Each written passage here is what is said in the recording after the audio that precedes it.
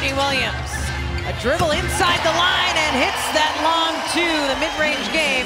Who's essentially sitting at home, comes in, signs a contract, and starts.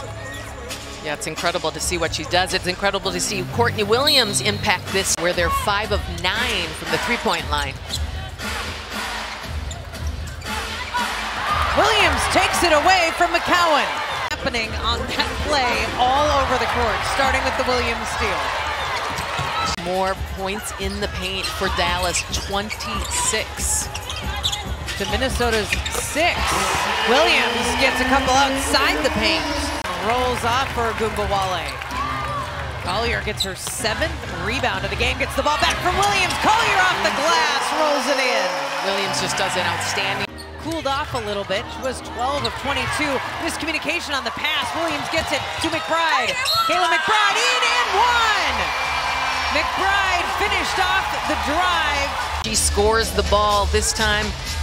She does it from the defensive end, comes down, lays it in, and so does leading in that category with 4 of those block shots. And McCowan has the only 2 for Dallas. Williams. Two-pointer goes for Courtney Williams.